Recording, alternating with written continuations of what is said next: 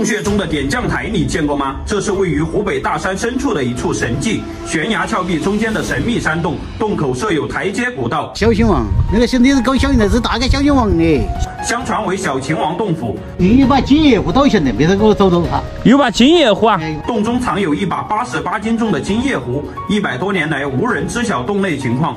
为了验证这个传说，我们决定登山进洞一探究竟。拍摄不易，希望支持。那个洞啊，就在这个位置啊，就是最远处的那个山的悬崖中间。现在要徒步过去，这里过去的路程差不多是一个5公里啊，急上5公里。这一个小奶狗，旺不旺？好，这个大家认识吗？大概走了1/3了，就在我身后的那个悬崖之上。好，继续前进吧。发现了一株仙茅。老板，看这个，什么东西？这个叶子，哦，爱心的形状。这就厉害了噻！这个叫马蹄香，又叫细心，少叶细心啊。这个林子里面还长得有细心啊。看这个酸枣树，喜欢林间搞野的朋友看到了，那肯定大叫一声发财啦！但是我们没什么兴趣，我们继续向着这个王恩洞前进。这时候爬上来，又遇到了非常少见的这个中药材，这个叫菟丝子。菟丝子呢，跟那个五味子、仙茅啊、营养货呀，都是差不多的哈。终于是抵达了这个岩脚下，可以看到这时候向阳正在前面探路。这里已经能够发现这些古遗迹了，这里有石头砌的宝坎。哇，这又是什么？这是一个休息的地方。这里走起来还是非常宽敞的，差不多2-3米宽。但是我们还是要尽量是走在这个岩壁里面一点，这样确保万无一失。你看这上面，这里砌的有个宝坎，看到没？哨所。哦，这里是应该是一个岗哨。这个台阶收的之字形的路，洞口就在那里。山寨门，看到没？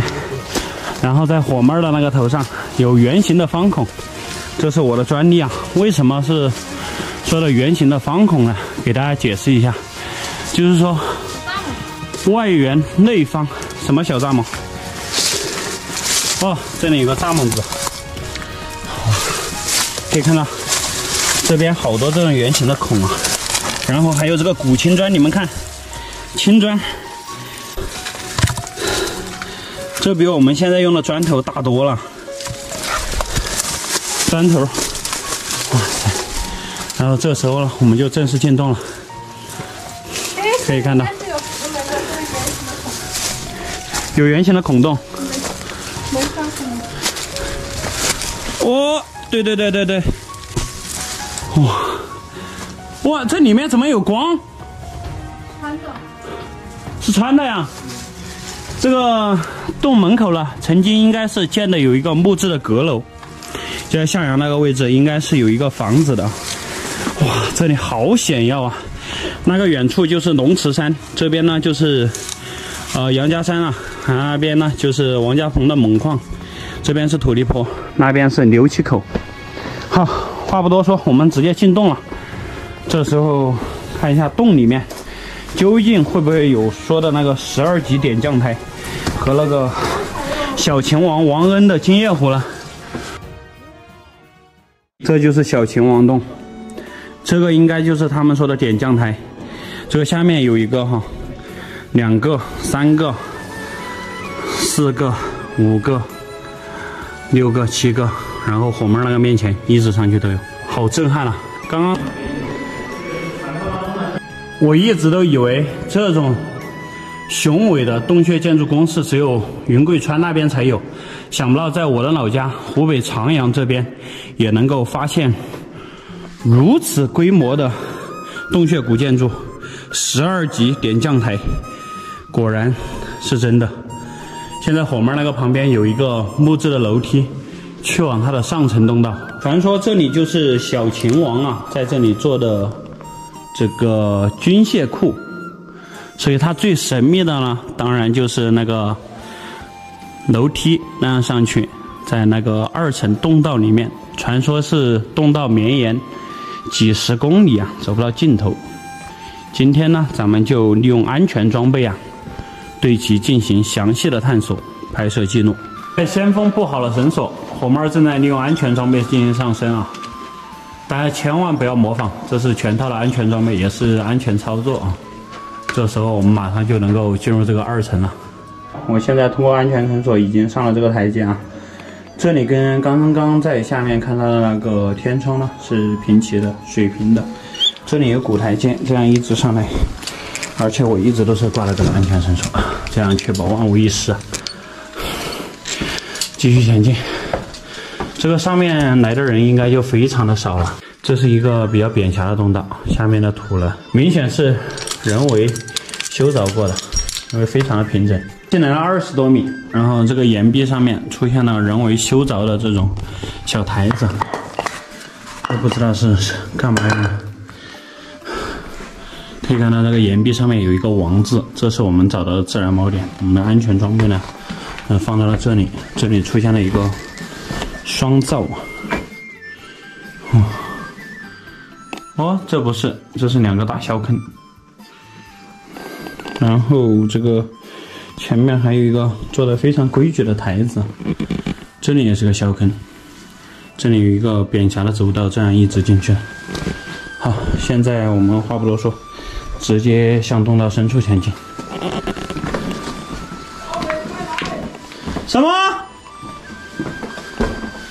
哇，这是什么？还有竹子啊！哎，这个不知道是干嘛用的，你们见过吗？嚯，为什么2条走道做了这样一个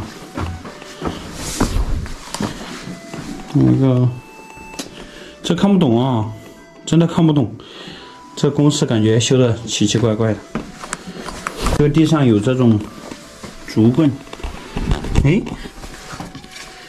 这竹子应该是金竹啊。继续去它的洞穴深处。为什么它是圆形的方孔啊？大家可以看到，这里是方的，对不对？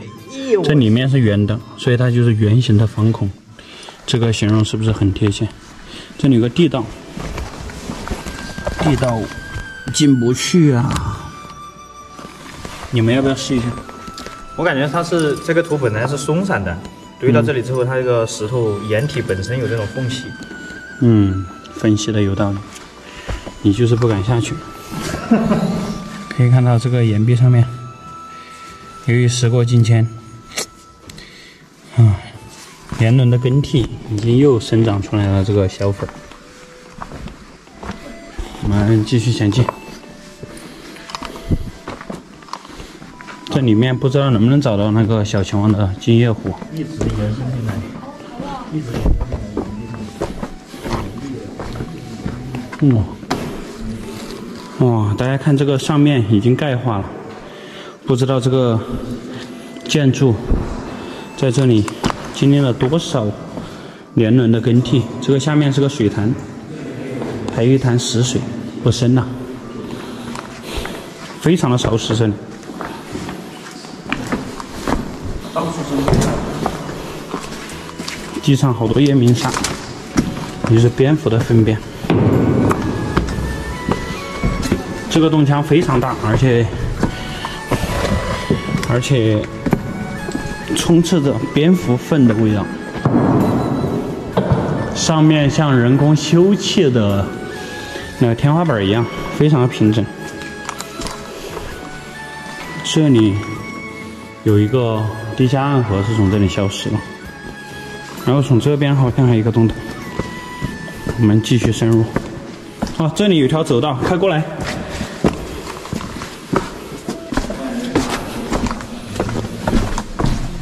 哎呦，这里有个中华米芾。哎，这里也是被人挖过的。这个地上有很多这种尖尖的螺丝。快过来！到这个里面呢，就比较湿滑了，纵向湿滑。上来之后，这个洞道变得非常曲折，到处都是乱石。哎，这里是什么情况？这边是盲洞，这里好像有台阶上去，看一下。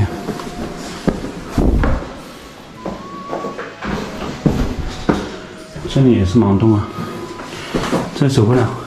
哇，可以看到这地上有透明的，哇塞，好漂亮！看这个上面的花纹，哎，这个好看啊！这是小北同志发现的啥？哇塞，我在这里看到好漂亮的石头，你快过来，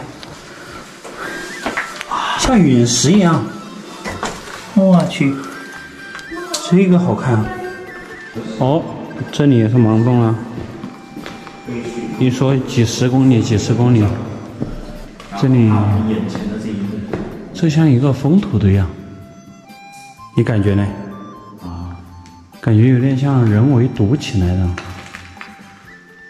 五颜六色的一个封土堆，像一件艺术品一样，就在客厅正中间。对呀，这不可能说这个洞道到这里就结束了。这是什么门？五花门吗？五花肉啊，五花八门。这就是传说中的五花八门。传说中的五花八门。在洞穴深处中的五花八门，你见过吗？这里是湖北长阳的一处神秘悬崖洞穴。我们看一下这下面有没有机关，可以弄它一下。可以看到这里有小缝隙，但是人进不去。这就是这个典型的吸水石，也就是说这个应该是常年累月。哎，这里有洞道，有个小洞洞，进得去吗？不知道哎，你干一下，你来干一下。哎，那你不要推我噻。很长深的一个洞穴。好了。那本期视频呢，到这里也就结束了。关注我，带你看更多美丽的风景，带你体验不一样的探险之旅。我们下期视频再见，拜拜。开拔。悬崖中间发现神秘洞穴，依稀可见人为遗迹，当地无人进得其中。相传100年前，此洞由土匪携带枪支进入，再也没有出来。不是进不去，是刻不到。刻不到。你无法刻嘛？这搞。主动你刻不到，上头你下不去啊！但是那一头有围墙啊，有点奇怪了。那个棒棒上当上去都不晓得。哎，对了，北京2支枪在10里头了。北2支枪死到里面了。3年后的。哦哟！接到当地村委邀请，我们决定利用专业绳索技术揭秘悬空洞内部景象，专业操作，请勿模仿，拍摄不易，感谢支持。这洞里面究竟有没有老人说的有枪支呢？还有那个围墙是如何建立的？今天呢，大家就跟着我们的镜头啊，我们去到洞里面一探究竟。这时候我们是做好了专业的防护啊，利用了安全装备进行了安全拍摄，大家一定不要模仿。开搞，干！我们做好了安全保护，袍哥已经将线开到了那个悬空洞的洞口。这时候我和三观哥正在准备下降，从这里能够一眼就看到下面的河面了，垂直悬空180米高，做到4道保护，所以非常的安全了。给大家看一下下面，哇塞，太壮观了吧！这个洞呢，在这个斜下方哈，所以这时候咱们要先降到那个洞口，然后再进行横切，才能够抵达那个洞口。咱们继续下降，来到了第2保护站，然后在这里呢，我发现那边有一根崖白，看到没？在那个位置啊，非常的漂亮，已经干枯了上1000年了。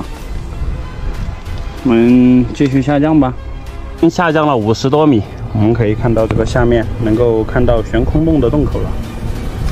这里好像有一株名贵的药材，准备横切了。洞口呢就在这边，这个洞口上下的高度差不多有40来米。据说前面已经发现了其他洞道，我们继续前进。已经到了洞口，现在三观哥跟袍哥已经在洞口等我了啊。里面深的好不？深不？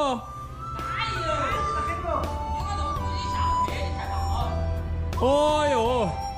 可以看到三观哥那个面前有城墙，袍哥那个后面也有城墙啊，非常的壮观。你说古人是怎么进来的呢？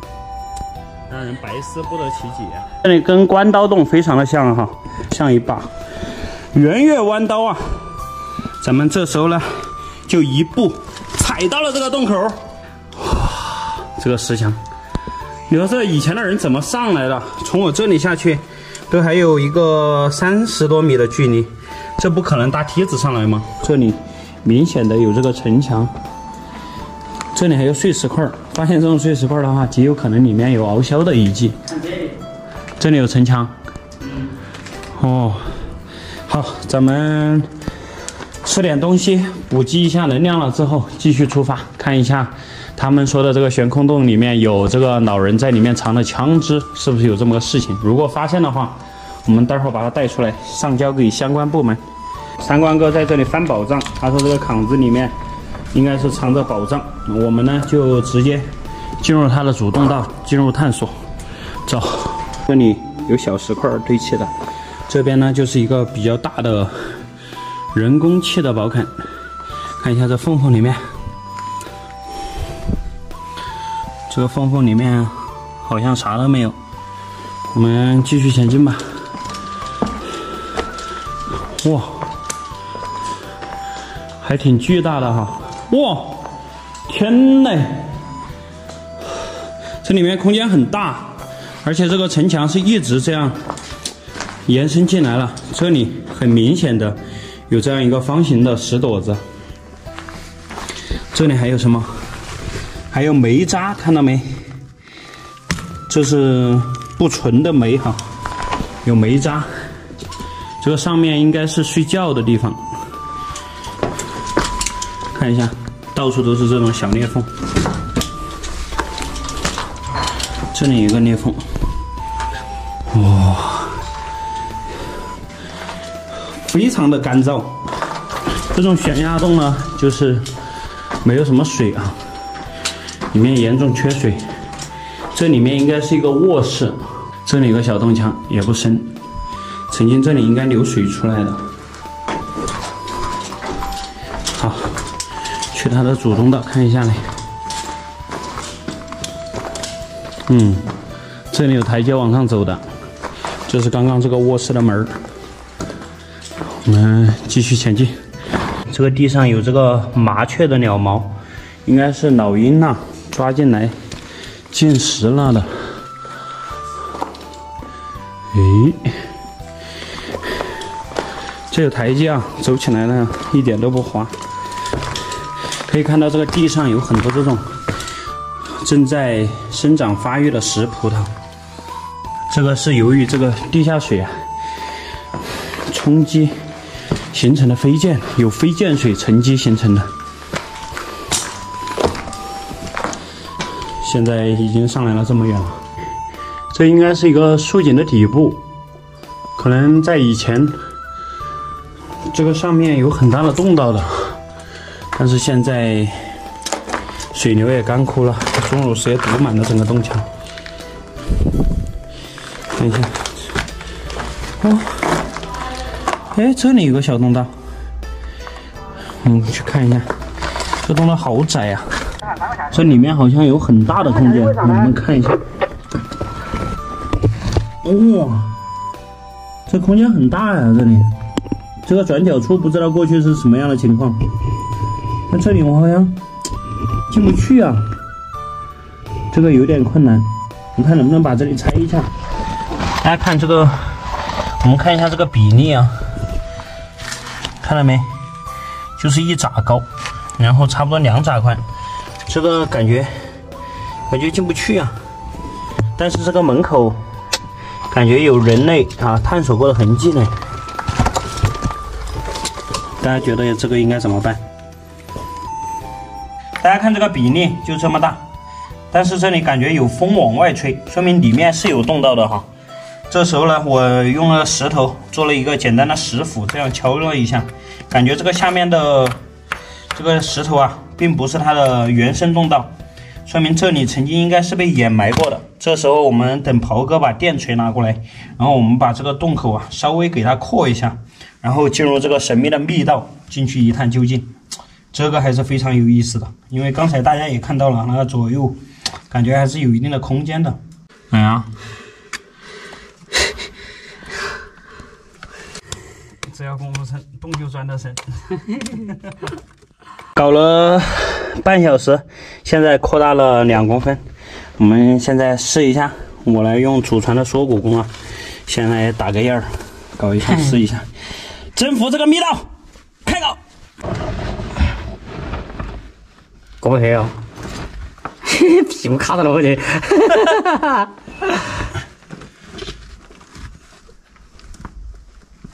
算了，等下出来包出来我这。屁股卡起了啊！啊。我说小了不相信。哎呀，看3个过得去不？等我试好下。哎呀，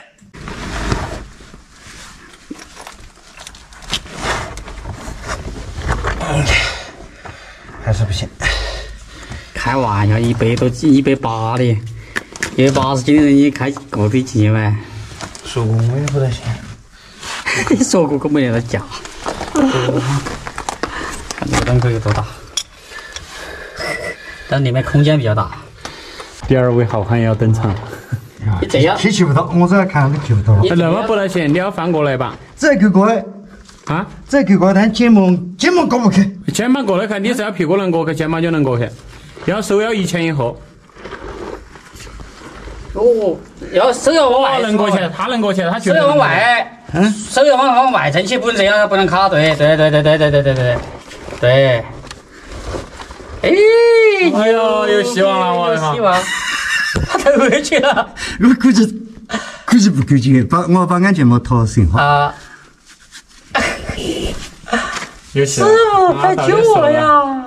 我啥子？你又瘦了50斤啊！做鱼好快。啊！大家千万不要模仿啊！这我们都是身经百战的探洞经验，千万不要模仿。对，哦，成功了！我勒个去！快请我们是看这份儿啊！好，我们只有看这份儿了。哦，完美！我靠！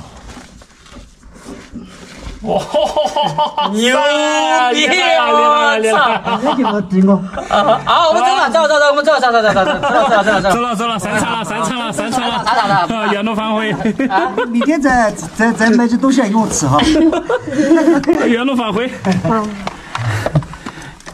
这些得没得？哎呦，一小下动到回啊！来，手机。手机。啊！一小下动到是那个去。来，我对讲机拿个给你，好，对讲机。好，我开始录了。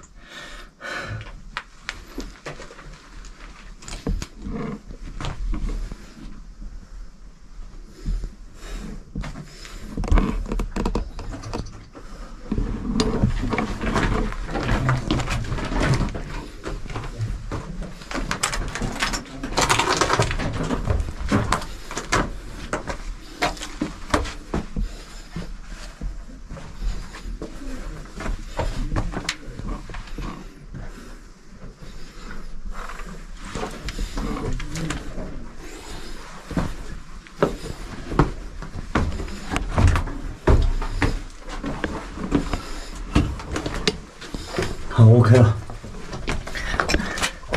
OK。哇，你看这个石头里面老蛇出洞，蹦出个人来。哎呀！哇塞！哎呀！厉害了！厉害了！这个大家千万不要模仿，真的千万不要模仿。可以模仿，没问题的。一顿餐。厉害了！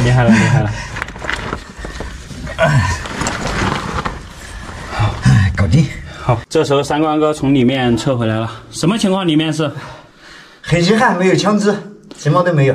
里面没有人为遗迹啊，没有人为遗迹，确实没有人进去过这个小洞洞。哦，那就说明这个悬空洞是没有别的出口的，肯定是没有其他通道了。那今天可以说是又被当地人骗了一下。他这个里面啊，说有什么枪支啊，有这些那个都没有发现啊。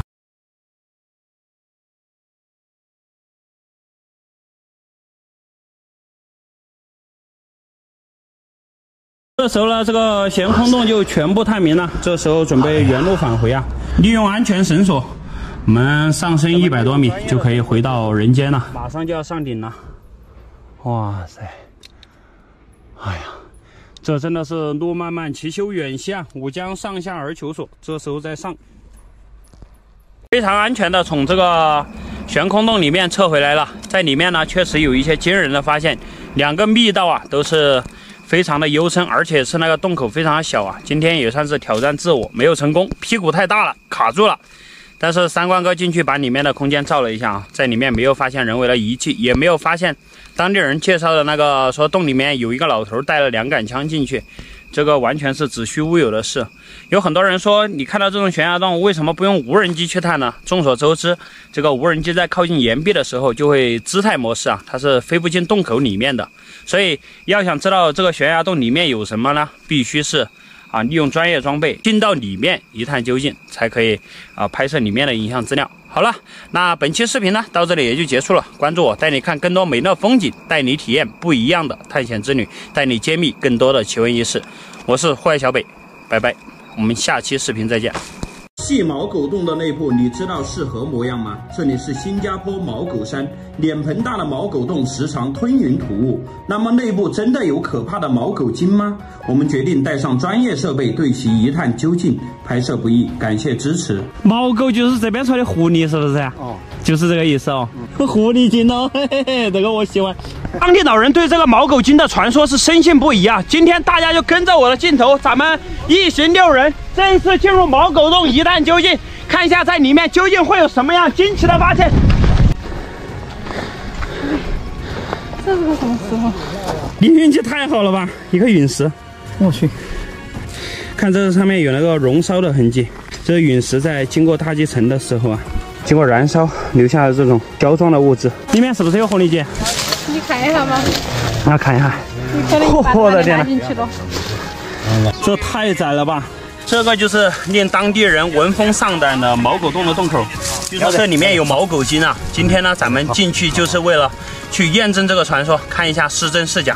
好了，接下来大家就跟着我的镜头啊，咱们利用祖传的锁骨功进入这个狭窄的洞口，大家一定不要模仿。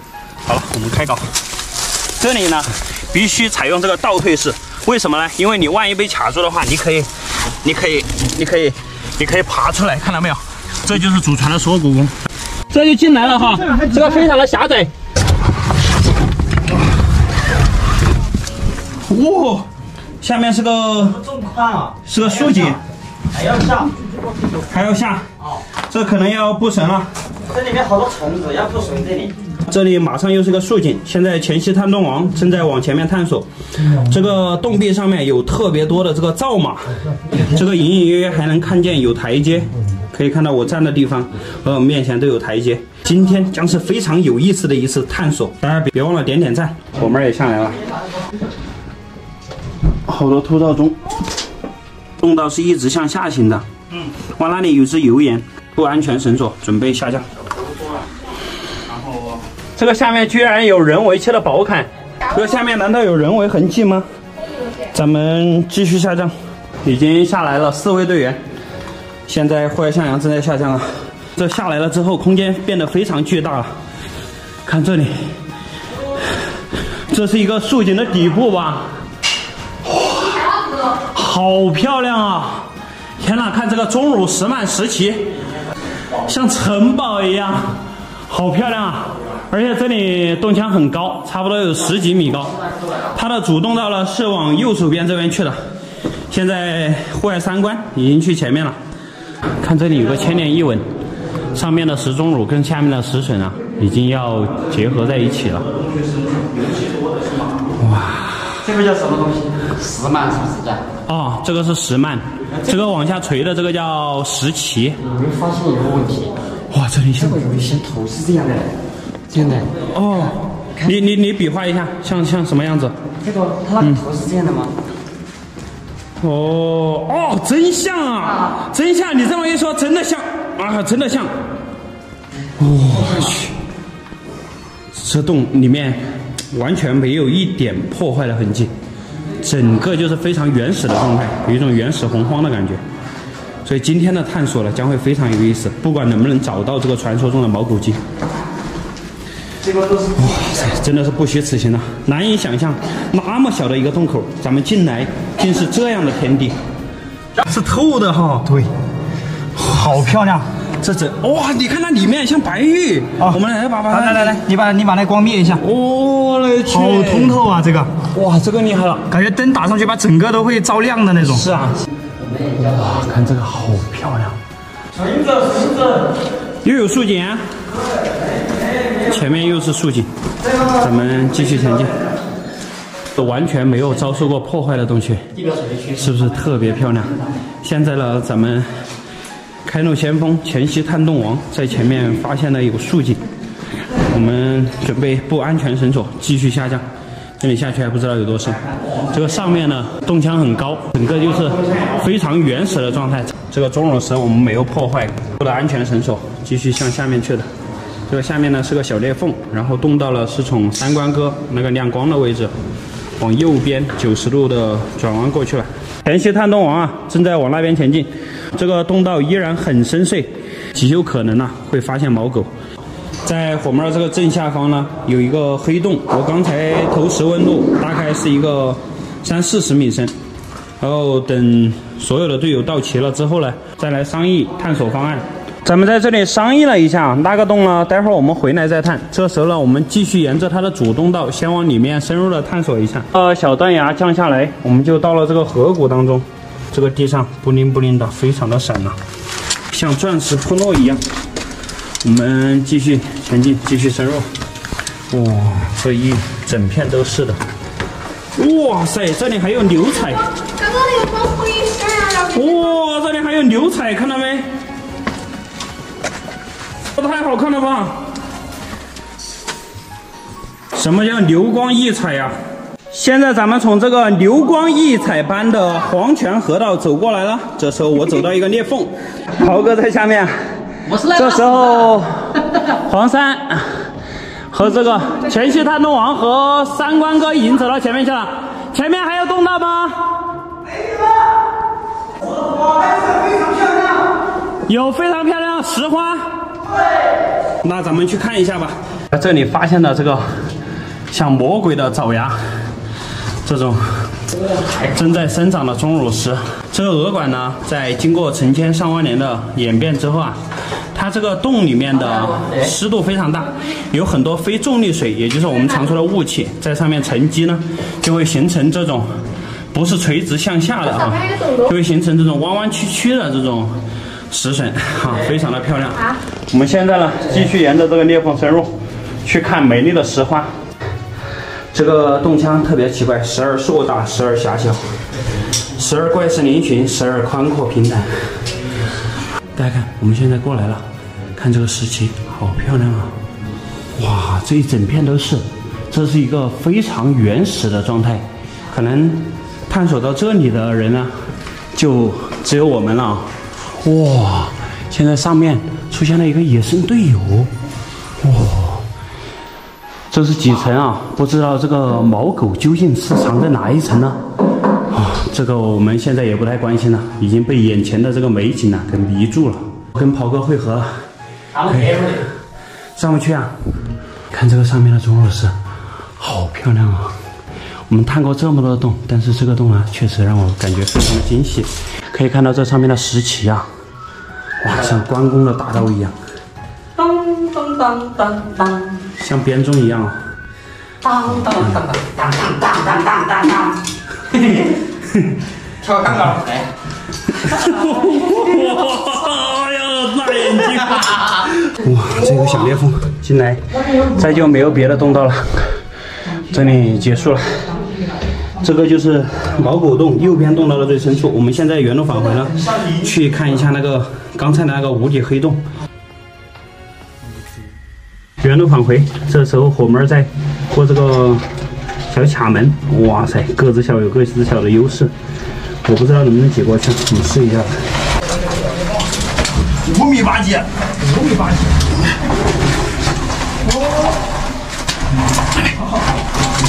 你必须要用这个祖传的这个什么缩骨功啊，缩骨功啊！你看，看到没？看到没有？帅不帅？咱们在这个洞墙里面呢，确实是发现了非常漂亮的石花，而且有那个金银剔透、钻石铺道的那个黄泉河道啊，但是在里面依然是没有发现毛狗精啊，这很有可能就是当地的老人呐遇见了这个狐狸，然后跑出去。这以前呢是生态比较好嘛，有狐狸在这个洞穴里面栖息，他们编出来的这么一个故事啊，大家不要相信这些封建迷信。好，本期视频呢，由于时长原因，我们就先分享到这里。下期视频我们进入这个无底黑洞，去里面一探究竟啊，继续寻找毛狗的踪迹。好了，本期视频就到这里了，下期视频不见不散，拜拜。你听过毛狗精的故事吗？荒山野岭的洞穴为何让老人害怕？现在这个测试点上没动测试点上，真有毛狗跑出来呀！是不是啊？洞道深处究竟藏着什么呢？涛哥，你先下吗？下，这下面有毛狗精哦，嘿嘿，小心哦，别把它迷在里面。我一个人把它全部独占了，好像。涛哥下无底黑洞了。现在咱们第2位队友前期探洞王也下入了这个无底黑洞，这里看下去非常的扁狭洞道，继续下降吧。不知道这个毛狗精会不会在这个下面呢？我们这种大块头在下这种扁狭的裂缝的时候都比较委屈啊，因为这个不好操作。但是幸亏我们这个新手经验呢非常的充足，所以呢也没有什么太大的问题，就是避免这个绳子会把自己脖子给卡住啊，所以这个绳索管理啊必须要做好。好了，大家一定不要模仿了。洞下来哈，这时候呢，大家看下面，这里垂直悬空啊，它差不多是一个30-40米。这洞腔非常大，而且有正在生长的这个鹅管钟乳石。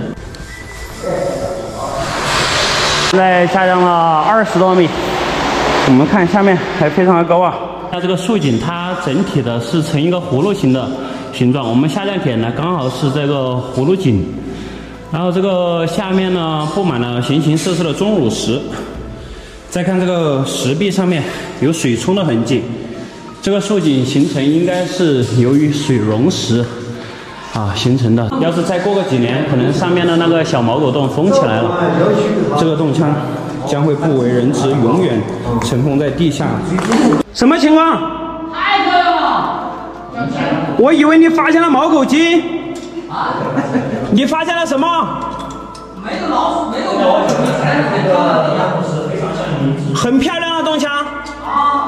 这个视频它不大，还是这个啤酒池。大不大？洞腔深不深？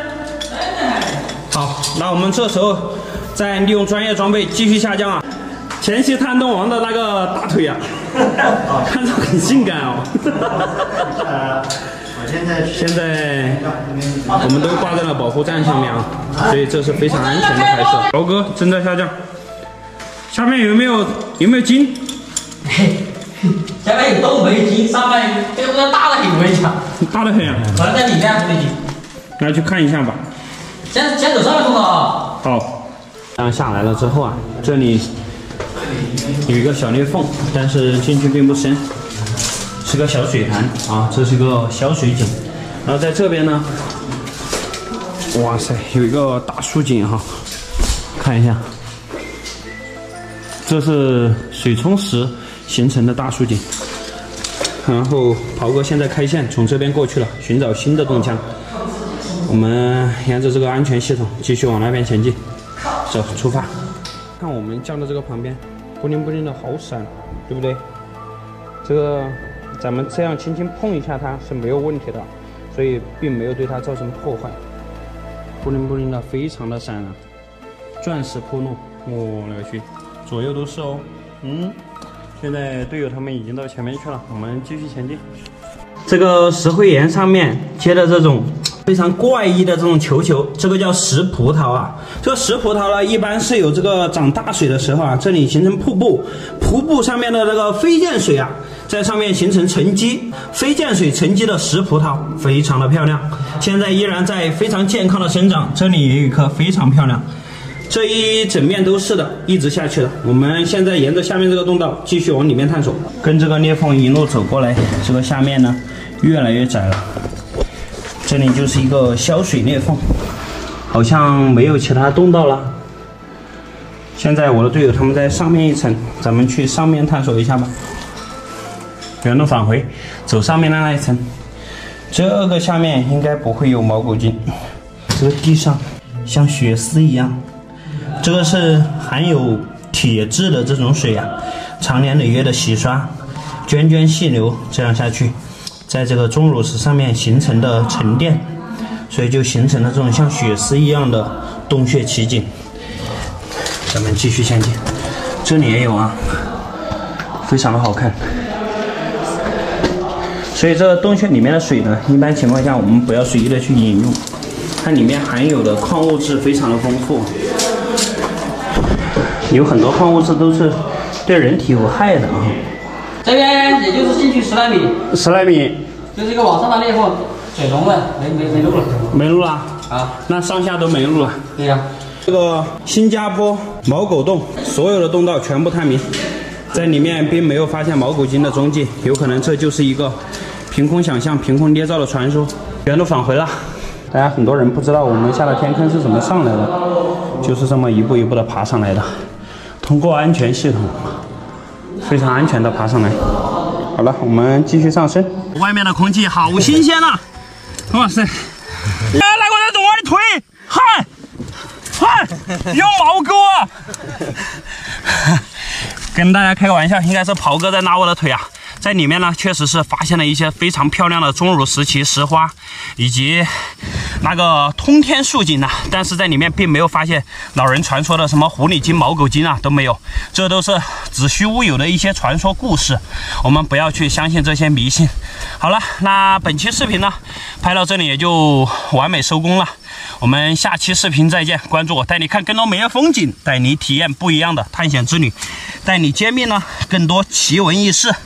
我们，哎呀，爬出来，准备下山吃饭了。好了，一个吼。